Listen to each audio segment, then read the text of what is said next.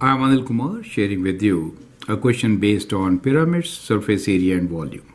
The question is, the base of a right pyramid is a square with side 40 centimeters. If the volume of the pyramid is 8,000 centimeter cube, then find its height. So what we are given here is a base is a square. Let's say this is the base, right? And okay, so it is a pyramid. So we'll have one vertex here. We can join with all these sides.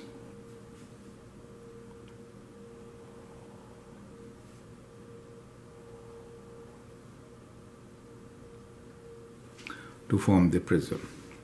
What we need to find is the height h.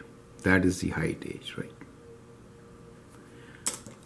Now, the base is 40 centimeters. So this is 40 centimeters. So all sides are equal. So all are 40 centimeters. The volume is, so volume in this case will be area of base times height. Volume is given to us as 8,000. Area of base will be 40 times 40. Times height, let's say h. Let's say h is our height.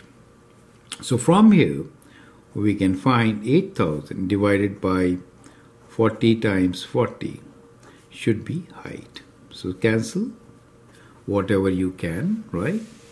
So now we can divide by 4.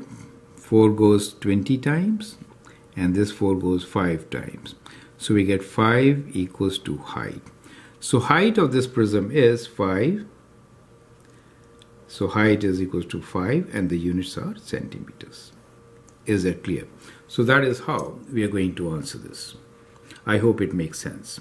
Feel free to write your comment, share your views, and if you like and subscribe to my videos, that'd be great. Thanks for watching and all the best.